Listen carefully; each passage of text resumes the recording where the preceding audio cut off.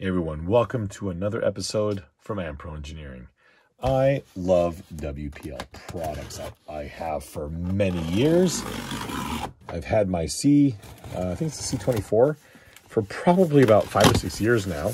And we have something new here. I don't know what it is. Okay, it's upside down. Obviously we have a Toyota crew cab and it looks pretty good. So with the Photoshop right here, that's kind of weird. This is the C64-1. Some information down here if you want to pause and take a look at this. Nothing we haven't covered in this on this channel before. Pretty nicely packaged. I think this could take a pretty serious hit in shipping without any issues. Okay, here is the pickup. It looks like. All right, cool. So that's out there, nothing else in here. Interesting. So in terms of chassis, this appears to be just like the C54. Some adjustable coilovers on this, which is really nice to see. Again, the C54 is like that as well. As we can see here, we have the new C64, and here we've got the old D version. Same body, I think 100%. Bumpers appear to be identical as well. Yeah, totally identical. Now, as you recall the video for this vehicle here, while I found the body to be an outstanding mold, I found the appearance of an off-road vehicle on the chassis of an on-road vehicle was a little confusing. Looking straight over here, normally I wouldn't be so into something with this kind of height, but I have to say this looks pretty darn awesome. It seems like the back, I feel like the suspension is actually really soft. Tires are stiff. Tires are too stiff. These are the kit tires, and yeah, they're too hard. This is the C54-1, and while the chassis are rather similar, same gearboxes, this one here appears to have some sort of a shield, and I don't know what that is there to the right. It's hard to tell, but this motor here is significantly smaller than the motor in this vehicle here. That's because I did replace this with a higher power version. I found this to be underpowered, but being realistic for the target demographic, if you were going to give one of these to a kid, you would want something a bit more on the underpowered side, because that's going to significantly reduce damage that could possibly happen to this vehicle. So that's probably why they went that path. However, this vehicle here has an axle mounted servo.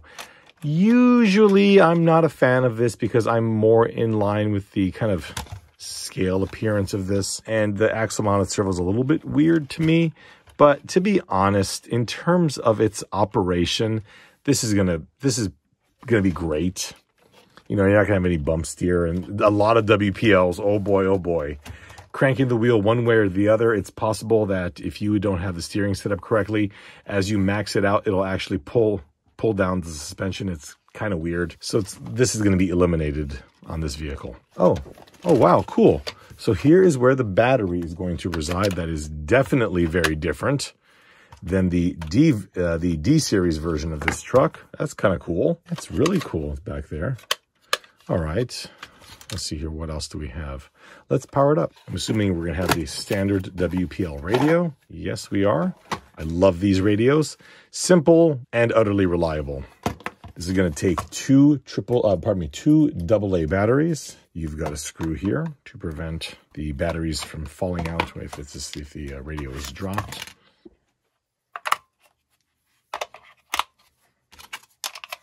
Okay, we'll leave this screw up for now. We'll plug the battery in. These have a newer style WPL 4-pin battery. I complained about it at first a lot because they were different from the old style WPLs, but now all the ones I have have this, so I can't complain much anymore now. It's kind of cool that the battery is actually retained before you drop the lid on top. Okay, is that going to work? Nicely done. All right, so we'll power the radio on first. Power the truck on, switch is right here. The flashing headlights means it hasn't bound yet, so turn that and you're good to go. Servo sounds great. The way that these radios work, I'm going to try and show you here. If you crank it all the way, you want more steering, press this button. Oh, okay, so this is actually defaulting to the opposite. This is actually going to reduce steering. For those of you wondering why this is the case, this is the same radio that they use on the D-Series drift vehicles. On those, they're usually set up so that they're less steering. You press this and it increases. But it makes more sense that on an off-road vehicle, it's reversed. Or that you'd simply just want to have the increased steering. So the throttle rate, full speed, press the throttle button.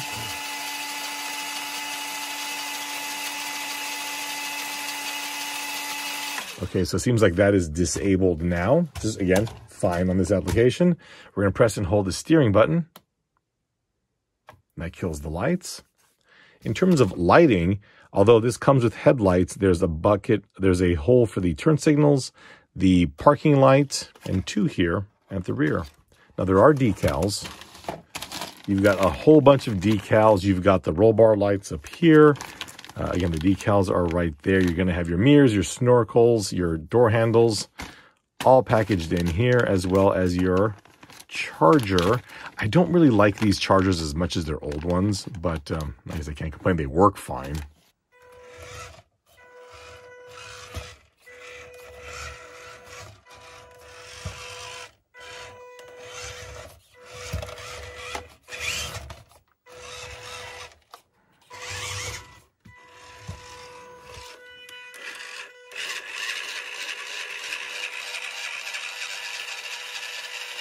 So it does look like it steers probably more than it should. Yeah. When you max the steering out, it seems like... yeah, right about there. I mean, it's still steering. So here's the deal. This is the base model. Is it? Yeah, it is. This is the base style drive cup in here, and it's basically a shaft with two pins. Yeah, it's hard to see, but it is in there, and that goes into a larger plastic cup. They sell a really nice, much smaller, much more refined universal drive, which will potentially not allow that to be as noticeable here. For those of you who perhaps new to WPL vehicles, the aftermarket on these is insane. The stuff that you can do to them is pretty wild. But kind of pointing back to the C64 over here, this vehicle, other than the motor, has had nothing done. Original radio, original drive shafts even. And this is one of these things that I would always complain about in WPLs, that drive shafts last 15 seconds. This truck has been driven a tremendous amount. I would say close to maybe 50 or so packs. My son and I take this out a lot. This one and the FJ go out all the time. So effectively, we've got a identical chassis with an improved steering. I wonder if this one here has... yeah, you can actually see it here. It has the exact same steering. It doesn't have that issue because this is pretty much the max it will steer, whereas this vehicle here will go significantly more. So perhaps it would be best to limit the steering radius, and that'll eliminate that binding until, for example, you do modify these axles. My plan now is to take this thing for a drive, and I think I'll bring this with. We are going to try a drag race to see which car's faster. Okay, when I tell you, just floor it. Okay, ready, set, go. Oh, it's faster. All right. So you can see that the new one is definitely out accelerating. All right, so the drive shaft fell off. My son was doing some pretty good off-roading, I also noticed that the link right there isn't hooked up, but I don't know if that just happened or one of these is related. What I did notice is that the drive shaft didn't have a screw.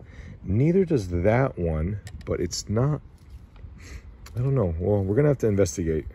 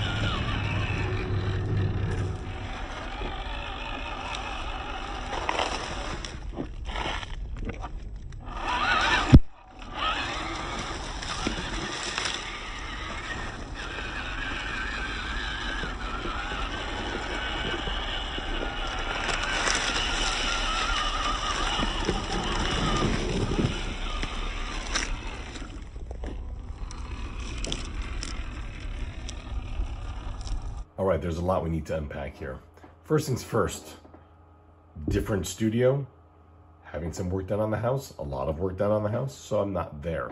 Okay, moving on. How did I fix the axles? Pretty simple.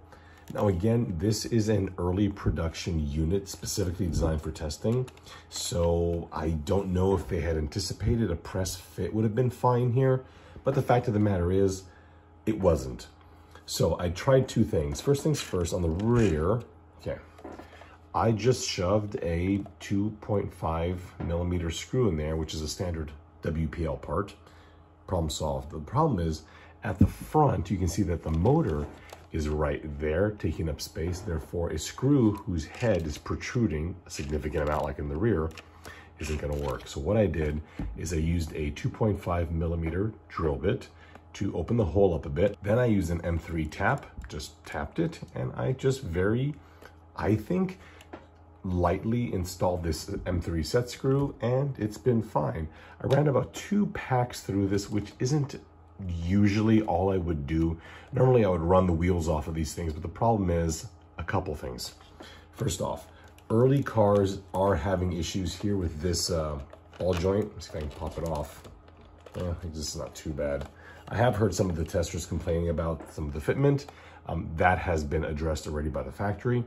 And secondly, the other issue, which you may have seen a couple of times in the last bit of the driving video, is the current cutoff is very, very low on this. What that means is under load, if a lot of power is applied to the motor, but the wheels aren't spinning, this can potentially burn out the electronics. So the company put in a fail-safe cutoff, which will just, cut power to the motor. It's way too low. So the car tends to cut out on more intense running, which is why I didn't run it on any, rock crawling and all that. And that's kind of a cop out, because the other issue was I've been so busy, I haven't had the ability to do that.